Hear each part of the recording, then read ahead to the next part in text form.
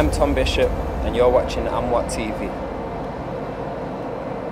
She was a giant in human clothing, the type that could crush hearts or cities with her footsteps, but tread so lightly that the blades of grass beneath her feet barely bend.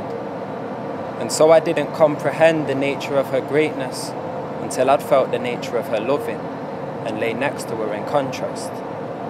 She is a tower in the distance, a matter of perspective. I blame the distance for my failing to notice sooner.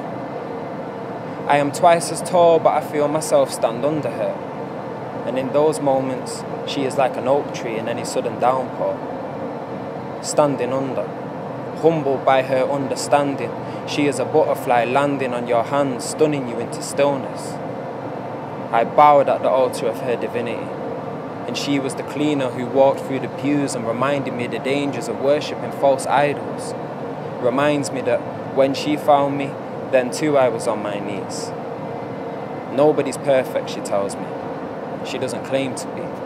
She doesn't need to be. She is a giant, and from her shoulders, I could see myself again.